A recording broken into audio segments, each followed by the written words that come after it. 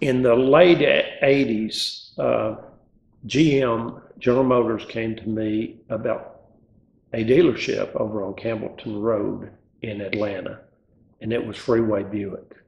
And they asked me to buy the dealership. They were going to put a minority in that dealership. And the reason minorities are very important to General Motors, Ford, and all, everything was market share back then.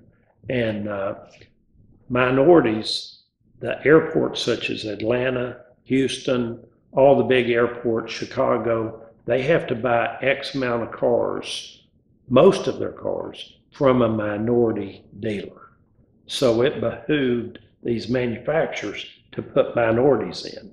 A lot of times they'll put minorities in with a white investor.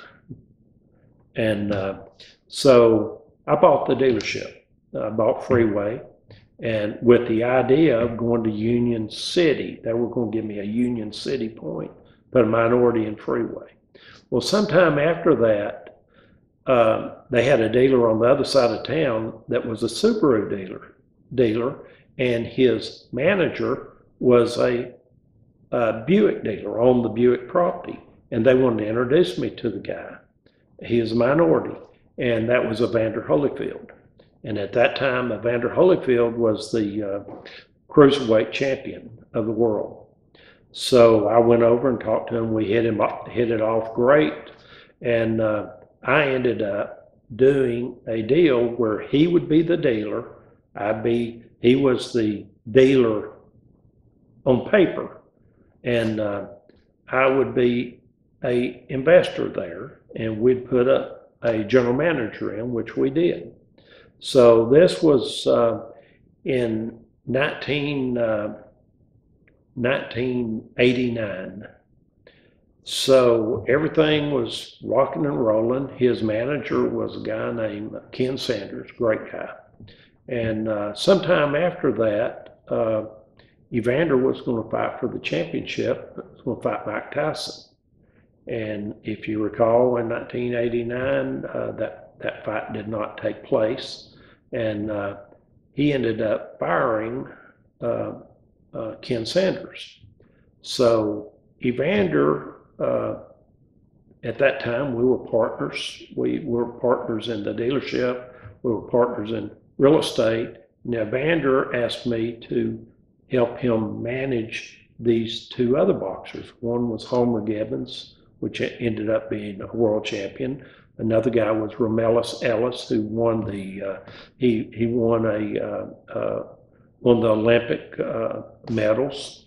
And great guys, great guys. So as time went on, the car business was really changing big time.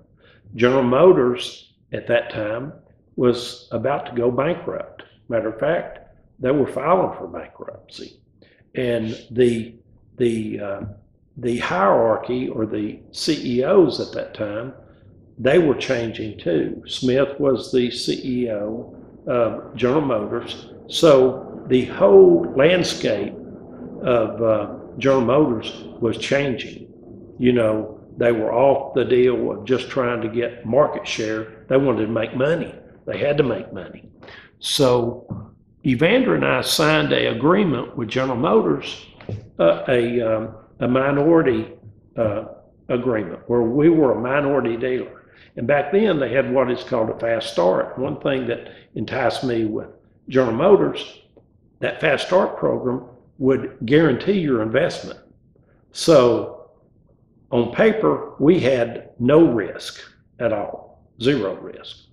Well, at that time, the car business, I had several other car dealerships. I had Toyota, Dodge, and all this. Well, General Motors going bankrupt, it was going south. So the dealership at that time, Evander was fighting for the world championship of Buster Douglas. And man, it was exciting times. I mean, we took 100 of our best friends out there to watch the fight, and we'd go to all the fights, and then we had Homer and we had Romelis Ellis. So it was kind of exciting times.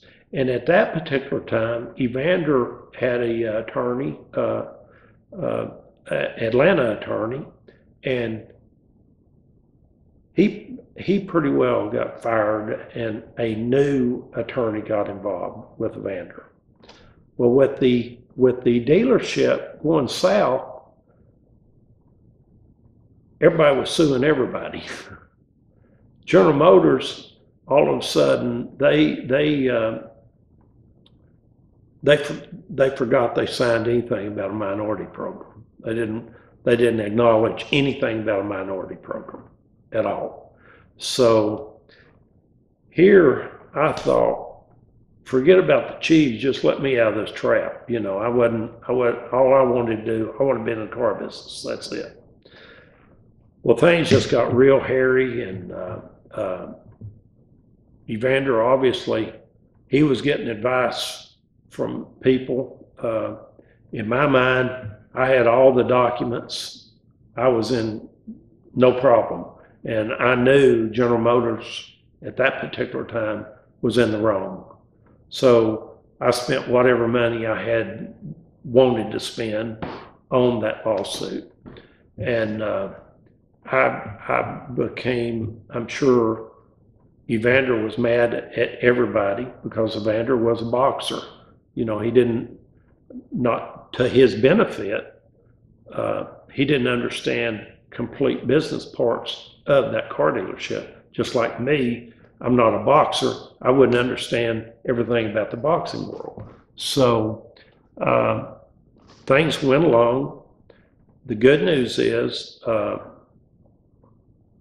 had all the documentation, but I'd been in business so long, I'd never been accused of doing anything wrong. And you know how things go, I knew I didn't do anything wrong. I had all the backup in paperwork, but still I was so upset. And I was upset with Evander, and likewise, Evander was upset with everybody. He was upset with his past manager, his attorney, me, General Motors, everybody. So I was so upset. And I loved going to the boxing matches. My dad was a professional boxer in the early years. And so right before the Evander fought in the early 90s and mid-90s, he fought Tyson twice. The first fight that he fought, I was so upset with him. Still, I was blaming him, his attorneys, General Motors, same as he was blaming. But I just had this deal where God came to me and said, look, I need Evander Holyfield a lot more than you at this time. Now, I didn't understand that because I'm a business guy. I had no problem in that arena, no problem but I thought, I knew I was going to get this squared away. It might take me years, but I was going to get it squared away. Well, God revealed to me that, look, I need him a lot more than you. And I will take care of you like I've taken care of you in the past. And he had. In addition to that, the church that I was going to was having a special thing about missionaries. And what would happen to a lot of these missionaries in a lot of these countries, just mentioning Jesus Christ, they'd be killed. And how hard it was to even bring it up. It had to be secret, whatever they did. More or less like going to some country like Korea and seeing the president of Korea and going up and saying that all the strength that I get is through Jesus Christ. Well, that'd be unheard of. Well, now, after going to church and going over what's happened to all these missionaries and what's happening of people being killed just bringing up Jesus Christ and how hard of a time getting that message across, the fight is coming up very, like, within a week now.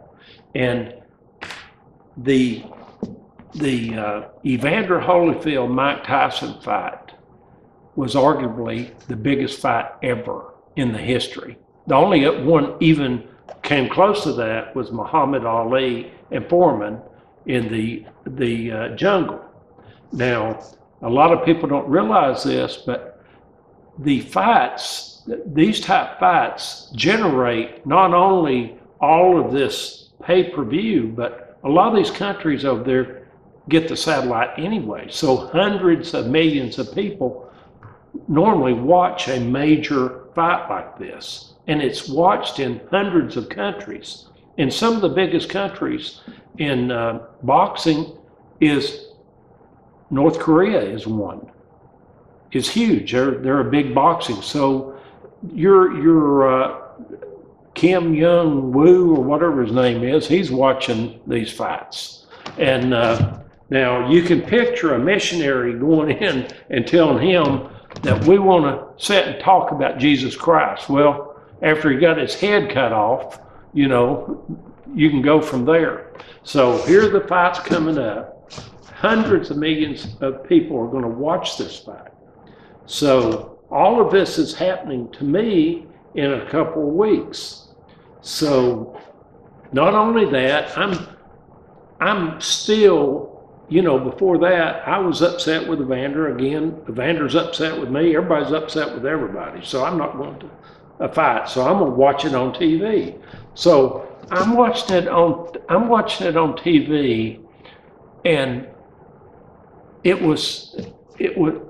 just sort of all came to me. And I pictured a 6-year-old kid over in one of these little countries sitting up in the stands watching this fight. The fight was unbelievable. Evander Holyfield was an unbelievable underdog. He looked like a goddess up there. He looked like Hercules. Evander Holyfield, a lot of people don't know this, he had a 30-inch waist and a 19-inch neck. Now, how do you do that? And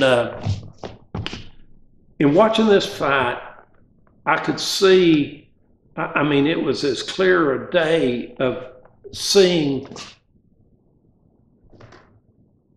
what he was saying about Jesus. That's one of the biggest surprises in boxing I ever had. Well, you know, I give glory to God, and for everybody to know that you can't choose against God. You can choose against me anytime, but when God involved, Jesus alive, and He the credit for it, and I thank God. And why did you guarantee it with such assurance? But because, you know, when anytime somebody put God up there, my God's the only true God, and anything must bow to God. Well, you know, apart from that, apart from religion, because God is here, I hope for all of us. I hope it's just God. Let's get off that. Let's get on to boxing. How did you fight such a brilliant fight? Well, I'm led by the Spirit of God, and like I told everybody, whatever the Spirit lead me to do, that's what I would do. And it wasn't nothing that so much that I did, and everybody knew that I would wash up, but with God, I'm not washed up. Did you see him getting tired? Did you think you could take him on at the end? It wasn't about tired. It was about what the Lord wanted me to do. About what was going on. And I could see a 6-year-old kid, 7-year-old kid, 8-year-old kid asking his dad when Evander's saying, Jesus gave me all this strength. I want to be just like him. Who is this guy he's talking about that gave him all this strength? Now, you talk about these missionaries trying to get in these countries, and they can't even bring it up. And then it just all came together. It was like, I get it. Well, as God always does, He did take care of me. I won a sizable settlement in the thing. Evander got released from everything.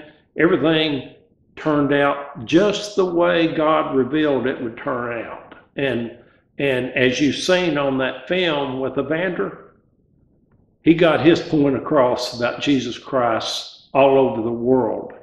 Evander and I, later on, we went in business in a restaurant. To this day, right now, daily, he sends Bible verses 2 or 3 times a day. He is a true messenger from God.